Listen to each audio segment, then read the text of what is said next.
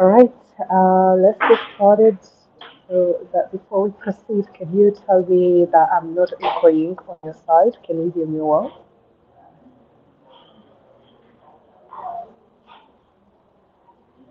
Can someone let me know? Can you hear me well? Because I know that I have some technical issues. Okay, thank you so much. All right, so let's get started. We are on day two already in week five. Oh, you can't imagine like 1 month down.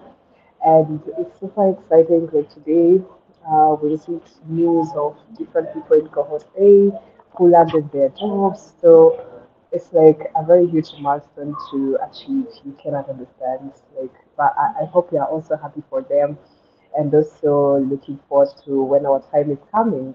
Like in the very next few days, time flies big time. So yeah, I've been super happy this morning, and also yeah, so let's get to our business.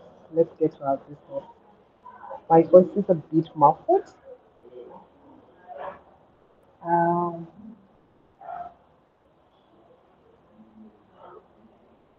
okay, give me 1 second and I change that.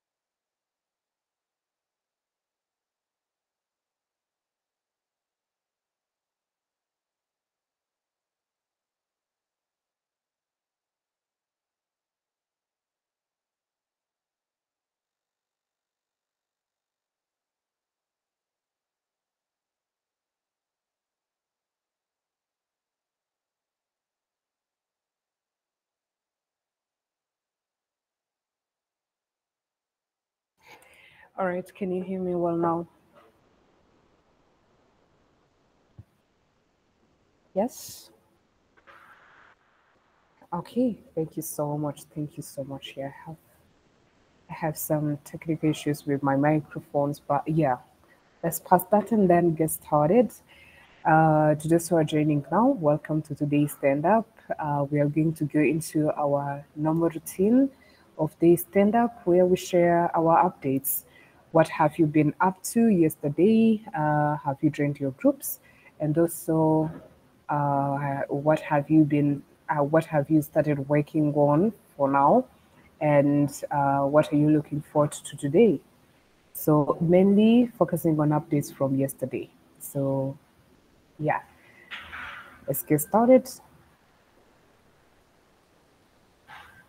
Like sharp people who wants to share first. Okay, Ahmed. Actually, Ahmed should get the award. He's always the first to share. Ahmed, we appreciate you. Go first. Good morning, everyone. Thank you, Pascaline. Yesterday, I wasn't able to do so much since I faced power problems, electricity, and this stuff. So I just read about web scrubbing. Uh, and this morning, we created our group. So we are talking now to see what is the local language that our group can understand to uh, to see what language we will use for this challenge. So that's all I have. Okay, that's amazing, Ahmed. Thanks for sharing. Let's hear from more people. You can raise your hands.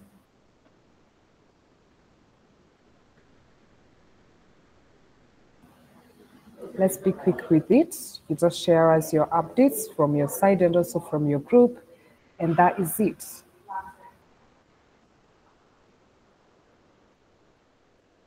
Let's be quick to share. Let's be quick to share. Okay, Shayla. Shayla is on the queue, but let's get more people on the queue so that we do not wait calling out uh, people to be on the line.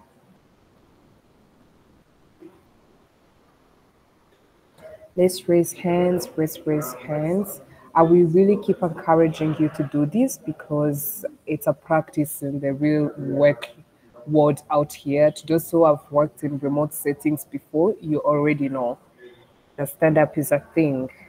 And you can't you can't sit and wait for the product manager or your manager or the CEO to call your name to present. No, let's practice this when we still have a chance.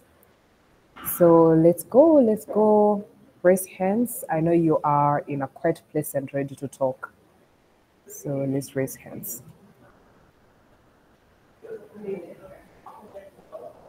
Hello, 10 academians. Still waiting, still waiting. Okay, we have two more people on the queue. That's super amazing. We can get started now. Shayla, you can go ahead. Hi, good morning. Hope you can hear me. Yes, we can.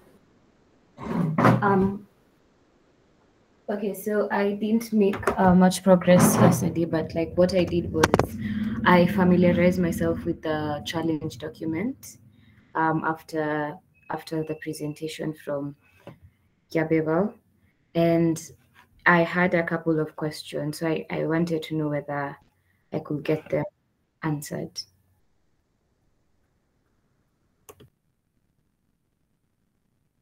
And did he respond yet? Did you say Ababel? Hello? Yes, pardon? Yes. No, I'm saying I had a couple of questions about the challenge document, and I was still waiting Mm-hmm. for like us to be the group mates. But yeah, But you're already so in your should I? group now. Yeah, I've seen this. Yeah, I'm already in a group. I've seen the list. So Mm. yeah, Okay, all right. And for the questions you were waiting to be in the group so that you can be able to share them, do you still want to no, do no. it that way? Yeah, I think I will ask them either way. So I wanted to ask. So there's a part for. Okay, so according to what I've understood from the challenge document, we're supposed to generate a database that will store the scrapped data, that is like the raw scrapped data. Then after that, after we've processed the scrapped data, we're going to store it as clean data. Then we also need to store annotated data. But then there's also a part I don't understand. Okay, I don't understand. Like I would want clarification. Um, when we're being told to during and in the data processing part, which is stage 2, when we're being told filter the data where possible to minimize data contamination by English or other languages that are not your focus, then there's an additional, you may also consider creating a separate data table or category for English rich texts. Like I would really like if someone could explain that part for me, please. That's if that's possible. Thank you. Yeah, absolutely. Tim, anyone before we call out the tutor?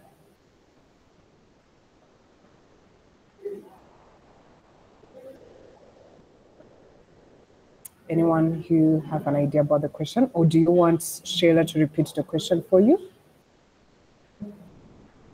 Any reaction?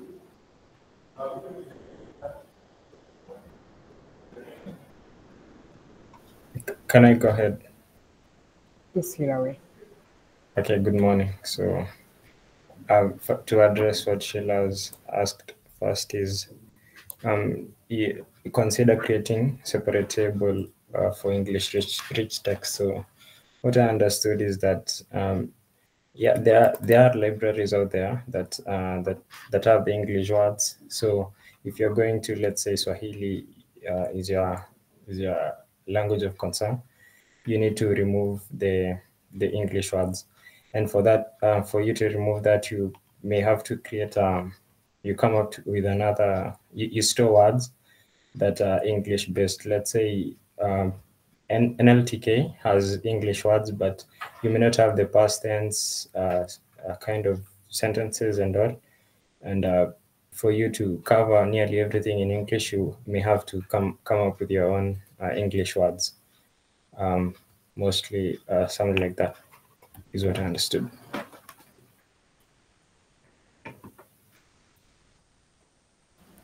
Shayla? Yes. Did you get an answer? Okay.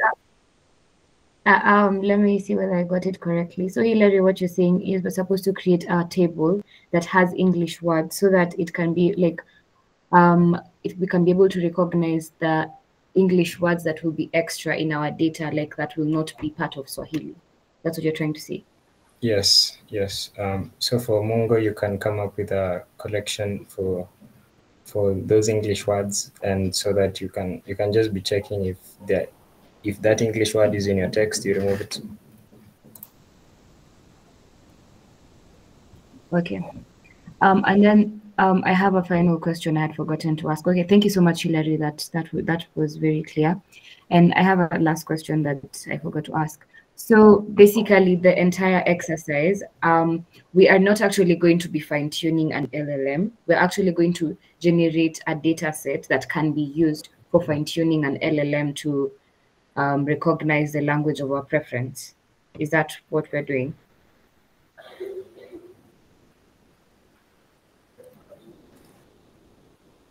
Maybe I can confirm this. Yes, Sheila, you're right. Okay, thank you so much. Okay, all right. Thank you so much. Let's go ahead and hear from Daisy. Good morning. Good morning, everyone. So yesterday I familiarized with, I researched the different typing tools, the three that we were introduced to, and I went through the documentations and found one. I selected Scrapy and I installed it and I started working with it. My question is, how are we going to well, for the, because we're supposed to scrape data from like a lot of websites.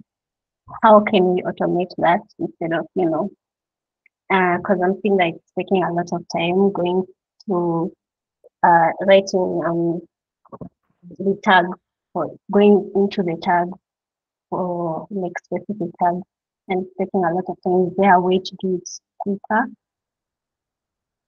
Yeah, that's my question.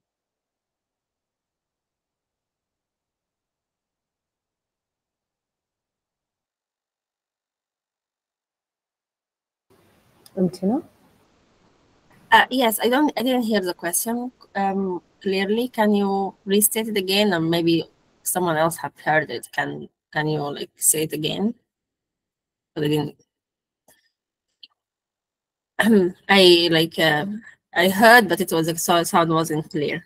I didn't understand.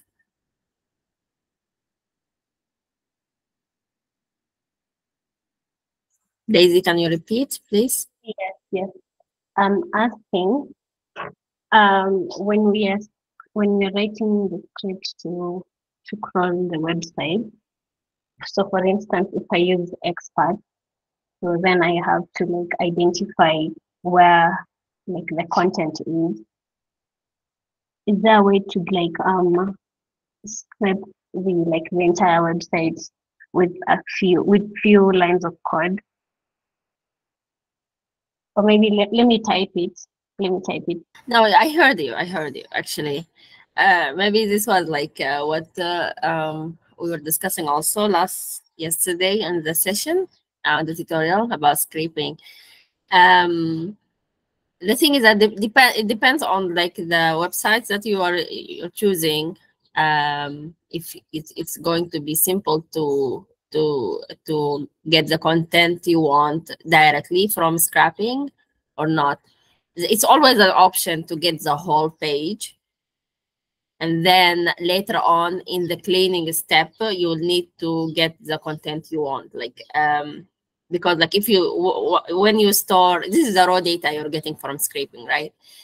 And you can choose to have it somewhat like clean in a sense, and then the cleaning step that will come later will be less, or you can get the whole content from the page with all the extra stuff that you don't need, and you can later on in the cleaning step you can get what you want.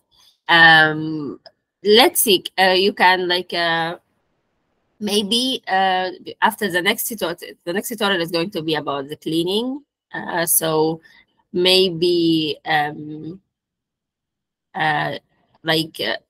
you can see after if it's you can like apply some how say modular, maybe let's say modular like cleaning steps that you can apply to all data you have, and then you don't need to like specialize it for your specific website. And you can see that it's easier, it's going to be easier for you to just get the whole content and then clean it afterward. I really cannot really tell you. I think it's a judgment call depending on your data source. So yeah, I don't know. I basically this is my answer. Is this okay? Good. It's good enough. Okay, you can continue. Pascal. Okay, sure. Go ahead to Hillary. Okay, good morning again. So yesterday was great having the sessions, including the one discussion about the challenge and decision about web scraping. They were helpful, and I started on a few things, mostly just getting a little bit of everything, API and pre-processing, removing special characters and all, and also writing workflows, CI/CD, so that at least I can go back, because some part of the pre-processing, removing English words, was challenging a bit, and but I've done some bit of it. There are some words that really I can deal with them. Let's say something like deep-rooted, so deep-rooted should be like should have a dash, but in the text I was having, deep-rooted was one word, and I tried to use like 5 different modules, and I couldn't remove that word manually, automatically. Yeah, that is. And I'm wondering if there's a solution maybe to those kind of words. And also about the group, yeah, I saw the group, and I'm hoping we can start communicating. So maybe that the question about the different words that are, let's say, past tense words, and I know that the modules don't have them in those forms. How can we deal with that?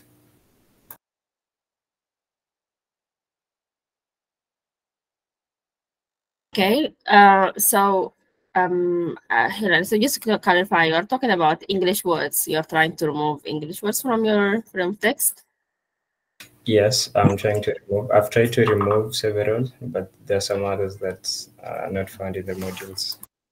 And what are you using to remove the English words? I've used an NLTK. I've used English word set in Python. I've used other 3 different modules, like FastPace, I think, and tried some other 2. Can't recall. Okay, so as far I understand, and we can later on have a discussion, and is this like my own views, might change, but just like my view right now is that it's not really necessary that you completely remove English from your text.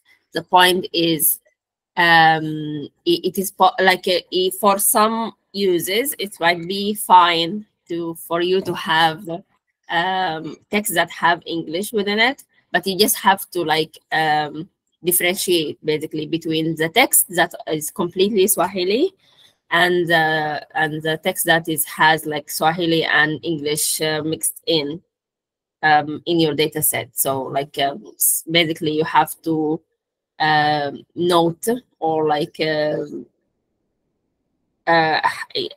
basically, yes, like store them, like yes, this data set has completely pure Swahili or Amharic or whatever language, and then this one is mixed. Because for some uses, because you are not like you are creating a data set that is not only for one particular NLP training, not one particular natural language processing goal. You want to create a general data set that can be used for training different models for different things. So for some, I think for some of the like goals, or for some of these processes, it will be fine to have a data set that has like a mix in, but it shouldn't be all of your data. So I think I would say, this is my advice for now, just if you remove as much as you can, but if you cannot really remove them, just leave it and save that data or store that data as data that is mixed. It's not pure. So I mean, if the text, I know this is like happens in a lot of when people write naturally in a different language, like if they are writing not in English language, they are writing in Swahili or in Arabic or something, and then they write English within. So I don't know, it might so it's like part of the meaning basically of what is written. So I would say that. Okay, you wanted to say something, Hilary? Go ahead. Yeah. So what I meant is that the word isn't supposed to be, is not giving any meaning. It's like, let's say we have or perhaps it was my web scraping that was incorrect, because there's like a footer that has some English word saying, let's say, superstitions, and that's the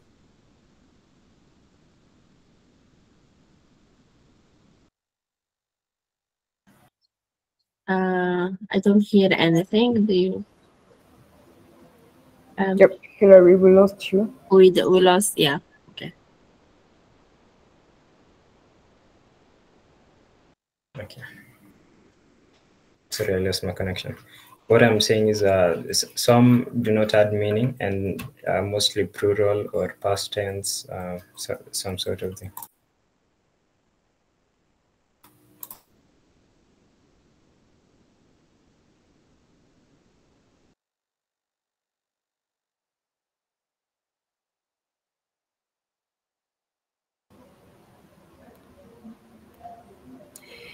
Yes, Hilary, your voice breaks, so we didn't hear what you said. Maybe you can write it down. Can you hear me now, El? Yes, we can hear you now.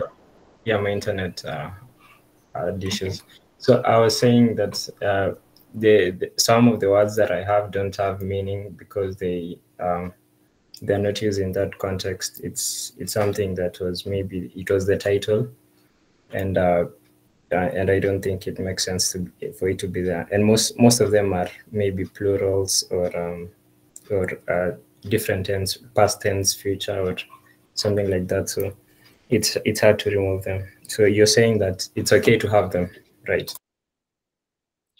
I'm saying that it's, if you cannot really remove the English, it might be like it will be fine to have a data set that is mixed, like have English within it.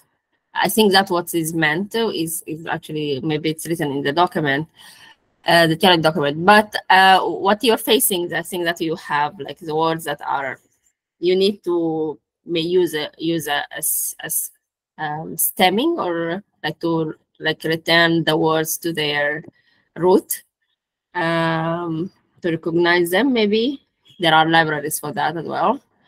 But yeah, what I was saying just in general, I think sometimes the English will be mixed in the context, in the text, and it might be fine to have a part of your data set just a mixture of the language, let's say Swahili and English, as long as you have another part of your data set that is pure Swahili. So I was just saying that I think this is my understanding so far. That for some processes it would be fine to have the mixture, but let's discuss this again later on, maybe after the cleaning tutorial. Maybe we can have another discussion about this, if you don't mind. Is that okay, Hilary? Yeah, that's okay. So, like, Okay. one more thing that came up, I understood that the question Sheila was asking, that it was store that you may need to consider creating a separate table or category for English rich text. What I understood is that we may need to like have English so that we can remove in the text we have, but also I'm getting that this is the so like let's say Swahili, the Swahili text that has many English in them, so we store them separately. Should that be the meaning of that? Yes, this is my understanding of that. Yes, it is possible that you can have exactly part of your dataset can have like a mixture of languages, so you can save it separately from the one that is pure.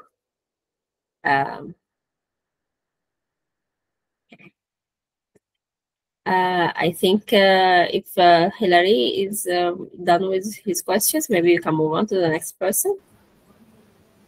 Absolutely. Can we have more people on the queue? If you have any questions you want to ask or you want to share with us how has been yesterday, you are all welcomed. Sure, Shamil, go ahead.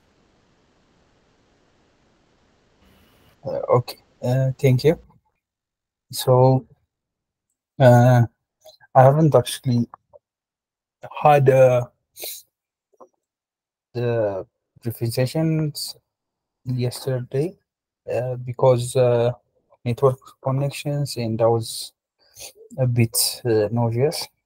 So I've had actually a chance to go through the documents and the groups and everything. So I tried asking yesterday, but I'll probably listen to the tutorials and everything. So yesterday was actually a bad day for me. So on to that, my question is on the group work. So so are we doing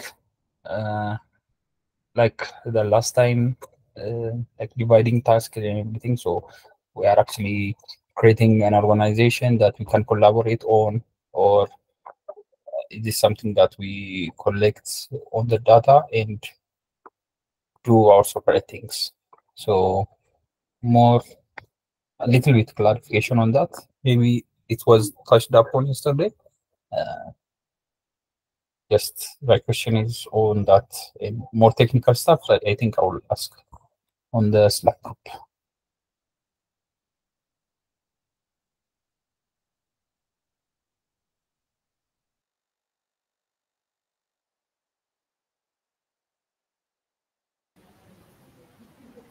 Sure, Mtino, do you have any comment, even though you might be heading to Slack?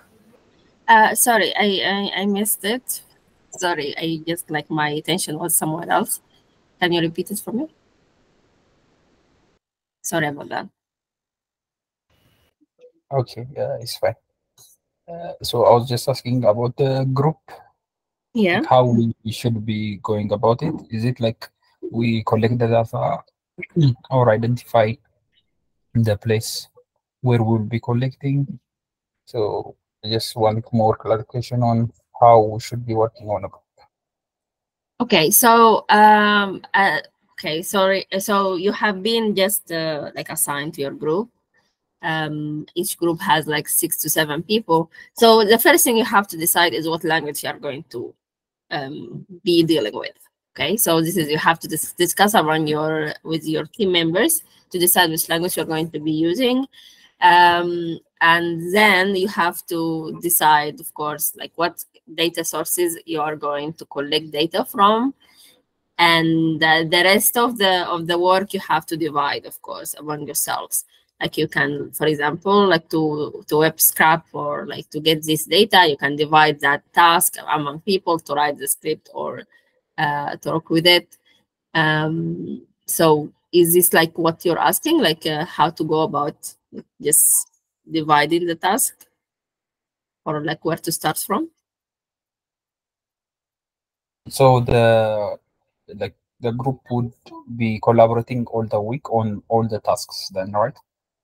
Yeah, yes. So it's the same that you were doing last time.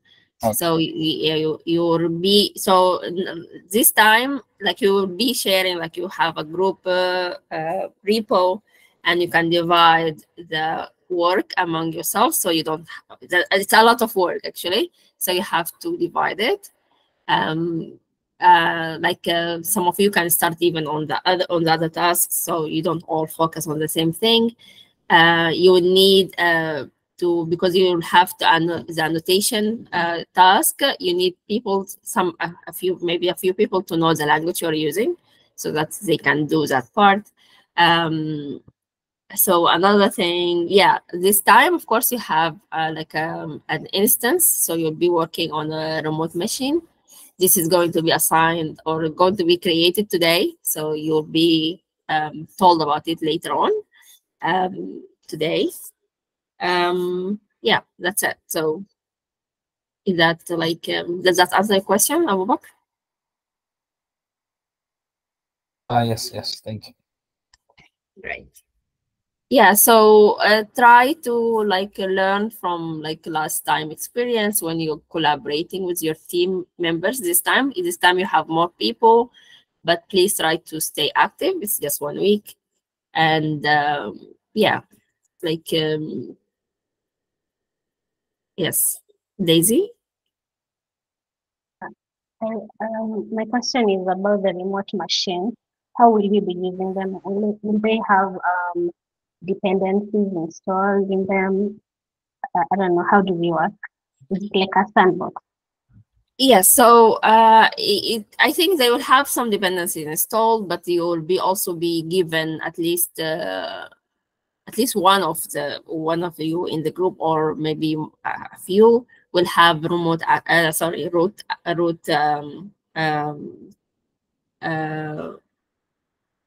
privileges, so you can install things basically if you want. So, but I mean more about Yababal will tell you more about the instances later. So like if you have any questions, you can ask him later. So, but yeah, so in general, you will have some things installed, but you can install yourself whatever you need.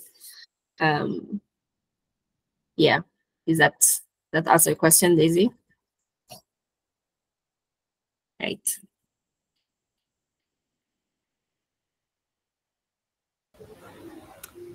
Okay, amazing.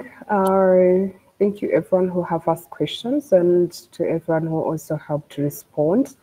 Then we can call it a meeting. But before leaving, check the message of Nathaniel in all broadcasts that says add the tutors in your group channels. So remember to add Emtina, remember to add Rahmet. Of course, I'm not sure if you can add Yababel. Yes, Emtina? Are you asking me? Yeah. They can add no, they can. I don't know about Yababel, but you should add me, Rahmat, and Nathaniel. Okay. Add the three of us to your group. Okay, sure. Thank you. Thank you. You heard that. You add Emtina, Rahmat, and Nathaniel. That is it. Sure, Shamil, you can go ahead before we close. So, on that last note, so we already added Yabal, so it was mentioned that he was also on the list of tutorials. That's why we. It's fine. It's no problem. Okay. I was just saying maybe like he might be just too busy to like answer your questions on the group, but like of course you can. I think it's fine to add. Okay. So the other thing is, I was looking at the form that was Mhm. sent. So Yeah. it says to copy the contents of public SSH.